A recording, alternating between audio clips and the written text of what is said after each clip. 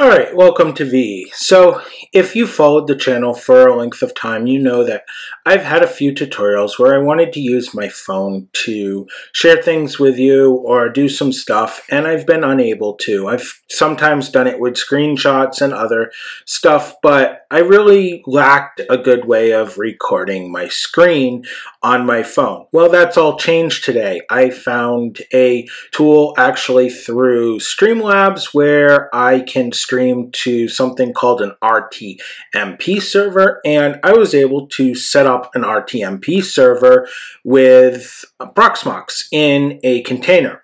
So first I want to show you guys my phone screen here, and you can see my phone screen on the left hand side, and we can actually look at the Streamlabs app and see it changing here. There is some delay, as you can tell, but we are able to see my desktop in live, move around just like we would on my phone, and interact with it generally just like a phone, and see everything that's going on. So I'm going to move over to my desktop here at this point, and you can see that we have our Proxmox web interface up and going, and you can see a container here, container 101 in my case, called RTMP server. That's what's hosting everything that you just saw done from my phone. Now, we're doing this, of course, with nginx, and this is our test page for our server because we are still hosting a web page. And here's the nginx. We're actually going to compile this from binaries, and we're going to include this package here called the RTMP module. So the first thing we're going to need to do is head to our Proxmox web interface and create a container. Now, if you haven't created a container before, what I just did there was enter a name, the host name, which is basically the host name for the server, but it's also the name that will distinguish the container by in the web interface, and a password, and confirm the password. We're not using SSH keys today. That is kind of a security flaw, but we can get into that in another episode if we need to. Now we're going to go to templates, and I want to use a long-term supported version. Right now, the LTS version of Ubuntu is 22.04. We could do this on 23.04, but if this is something that we're going to be using for a little while, it's probably best to do this on an LTS version, 22.04. Then we're going to use a drive. 8 gigs is going to be fine. And these use surprisingly little resources, but I'm going to give it 2 gigs. 2 cores and 2 gigs of RAM because, well, why not? Now, we're going to set DHCP. I'm changing my bridge. As always, you may not want to do that. You may not even have that option. I have a custom VLAN set up here where my Proxmox stuff goes, and that's what I'm doing. Now, we're going to leave DNS settings alone, and we're going to confirm it. I go back and forth on whether or not I want to start this on boot. We can't do that configuration just yet. You can see in the background the container is being built here in Proxmox and is now finished. Now, if I went over to our container right here and went to options, I could start this on boot.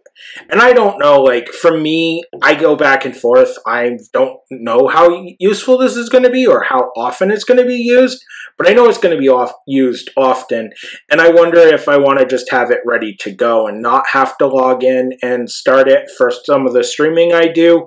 But that's definitely going to be up to you and how much streaming or how much even need you have for your cell phone or some of the other things you can do with RTMP. I'm only scratching the basic surface of this by using this for desktop capture and phone screen capture here in OBS for recording videos for YouTube. But anyways, it can be used for a lot of other things, and we've now made our container. The first thing we want to do here now that we've made a container is start the container and open the console. And now with the console open, we're going to go ahead and log in. Now, if this is your first time ever logging into a Proxmox container, we're going to log in with root and the password that we set up on that first initial screen. And you can see here, this is a pretty familiar experience experience with Ubuntu command line, the first thing I'm going to do, and we're logged in with root, so I'm not going to be using sudo, is run an apt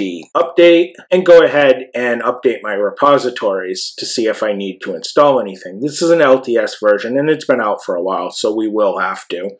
And then I'm going to run an lpt upgrade -y to go ahead and install all of those programs that we need to update. Okay, so now that we have all of our repositories updated and everything installed, we can head off to two separate websites. The first one's going to be nginx, and this is where we're actually going to download the source code, and we're going to be using version 1.24. And the other one's GitHub, and we're going to work with a repository here that's called nginx-rtmp-module, and we're going to have to compile that into the nginx source code in order to be able to work with it and actually create our RTMP server. So the first thing we're going to do is right click here and we're going to hit copy address, and that's going to get the address for the version of nginx we want. And then we're going to head back over to our console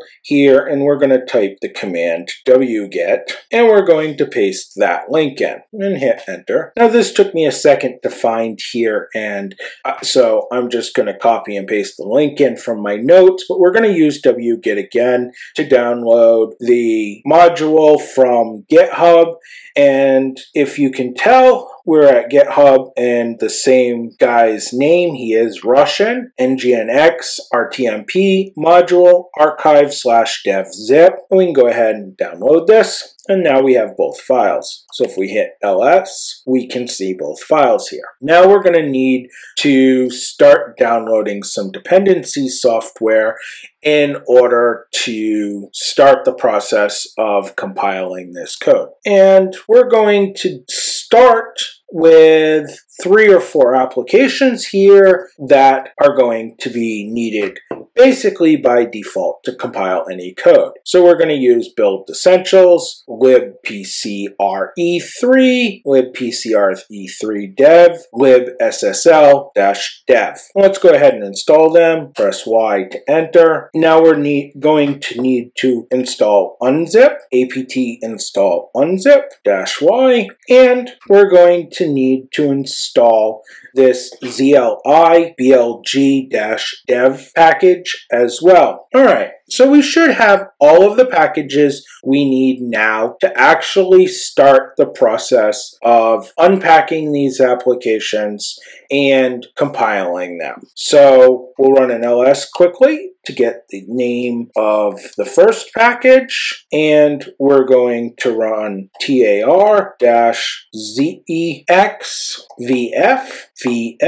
and the file name. Now you can see we created a folder, and we're going to need to unzip the dev.zip file by using unzip and the file name. Running an ls can see that we unpacked the nginx-rtmp-module-dev file that we downloaded from GitHub. So the next thing we want to do is head over to our nginx folder. So we'll use cd and head to that folder, and we can enter a command that's going to integrate the nginx module here with our code and do the configuration. So /config / with http SSL module add module nginx-rtmp-module-dev. So let's run that, and that completed successfully. So now we can run make to actually compile it, and now we're going to run the command make install to actually install the program. So if everything goes okay, we can go ahead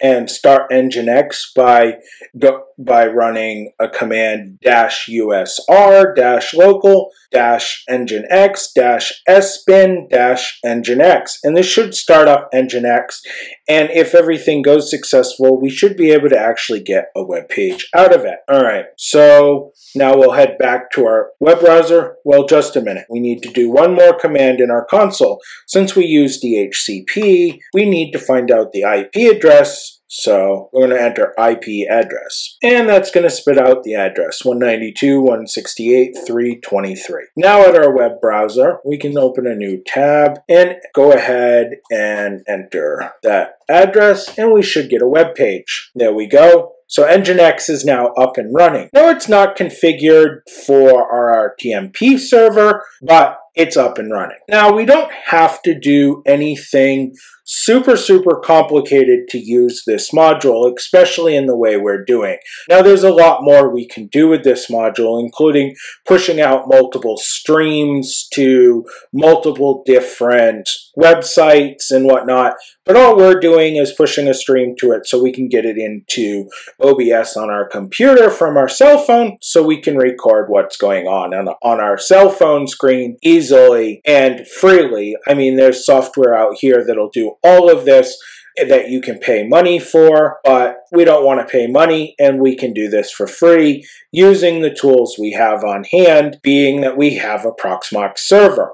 So this is how we did it. So we're going to use nano, and we're going to go to user local nginx config nginx.config, and we're going to get a configuration file. Now this configuration file is basically set up right now to show the website that we saw in the web browser, which is the basic initial website for nginx. We're just going to leave it alone. It doesn't really matter for us, so we're just going to scroll to the bottom of this file.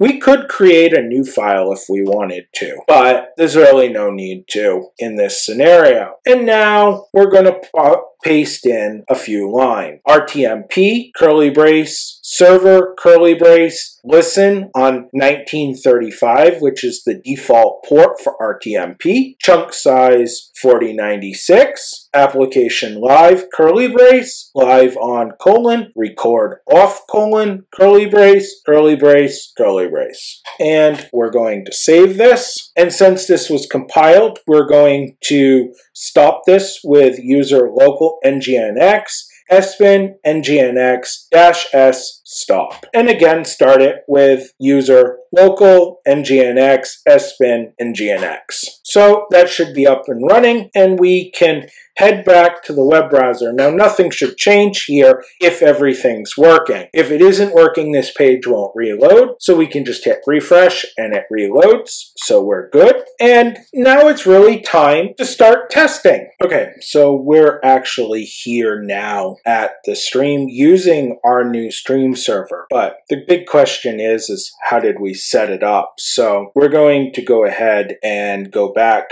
to the configuration page, and this is actually what it looks like by default from the OBS application. And there's some 3 bars up here in the top left hand corner, and I apologize that you can't see where I'm clicking. I'm going to do my best to describe it, and that's going to bring up this window here that you're looking at. From this window here, we're going to go to account settings, and we're going to, at the bottom, click Custom RTMP Server, and that'll bring up this window. Now, I'll go ahead and unveil the stream key because it's kind of important for the whole process that we're going to talk about here. So for the stream, we're going to enter RTMP : the IP address to our server, in our case, 192.168.323/live. That's always going to stay the same. Now, for our stream key, it can be whatever we want. In our case, we're just going to enter test. So security isn't super important here because we're inside of our firewall, but OBS and RTMP are going to require something. So we give it whatever we want. Now, this is going to be required later on that we know this stream key for making this connection. So we're going going to just enter something that we can remember. Now we can press save, and this window's all done. So we can hit back. In my case, I then hit screen capture, and next it asks me to pick out, I hit save, and then I'm not going to do it now. Or I can actually do it now, and it's going to ask us to go live, and right where you see the red dot circle, we're going to click there, and it'll send us live. Now, the button will look a little bit different because we're, of course, live at the moment, broadcasting to the recording software. So now that we have that all up and running, we can actually head to OBS. So now here at our desktop and our OBS view, we're going to need to configure that. Now, this is my basic view. Yours is probably going to look different, and don't super worry about that. But here under sources, we're going to hit the plus, and we're going to hit new media source, and we're going to create a new media source. I could use my existing because it's pre-configured, but I want to show you how to set up a new one. So we're going to create a new one, hit OK, and then we're going to uncheck local files, and we're going to enter RTMP://192.168.3.23, or the IP address to our server, and this is my IP address, :1935, because that's the port that we set everything up to work on, /live/test, press OK, and hopefully we're able to make a connection, which you can see happening right here. So you're able to now bring in your phone screen into OBS so you can record or stream information from your phone with Proxmox and an RTMP server from nginx. As always, I hope you enjoyed this video, and it helped you with some of your own streaming projects, and you enjoy the content that it's going to allow me to bring you in the future. As always, have a good night.